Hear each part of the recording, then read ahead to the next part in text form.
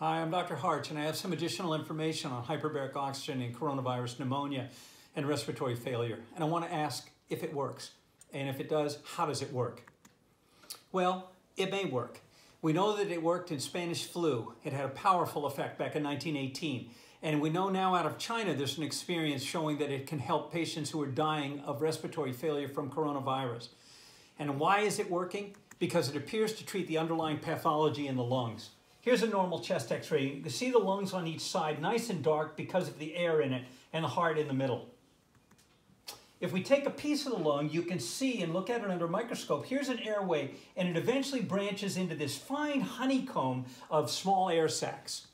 If we look even a little bit further under the microscope and amplify it, you see each of these is like a little balloon. And over the surface of each air sac is all blood vessels. You see the red, these are blood vessels that are passing over the surface. Here's a coronavirus patient over 3 days' time, and it shows that the airspace is gradually converted to almost all fluid. If you take a piece of that lung, here's what you see. That fine, thin structure of honeycomb is now very thick, and all the airspace is filled with debris and protein and fluid.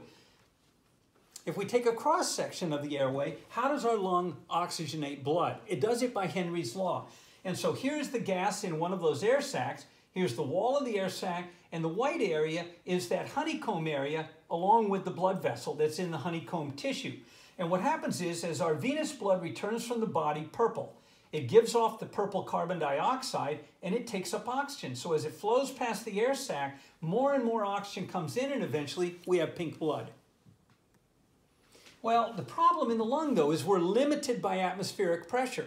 So we're breathing air, 21% oxygen, and that pressure of oxygen can only be dissolved in the blood in a certain amount. If we give someone 100% oxygen, the pressure of oxygen in the lung goes up, and we have more in the blood. But what happens in the coronavirus patients? There's all of this thick tissue and all of this fluid in the airways, and the oxygen can't diffuse through it to get to the little blood vessels inside, and hence the blood. So what do? We just extend Henry's law. You go beyond atmospheric pressure by putting someone in a chamber and increasing the pressure. So here's a coronavirus patient on 100% O2. We can't get as much oxygen in the lungs and not as much in the blood. But when we increase it to 1.6 atmospheres, we've got a lot more pressure of oxygen in the lungs and more gets into the blood. And here is the Chinese data to prove that. This is the oxygen level in the blood each morning before they went into a treatment. And here it is right as they came out of the chamber after each treatment. So you see what happens. They go in with a low oxygen level, they come out with a high oxygen, but it drifts down over the following day, and they end up with a new level, but it's higher than the day before. So you have a transient effect with improvement with the hyperbaric treatment, and we have a daily permanent one that gets the patient over the critical period of the illness.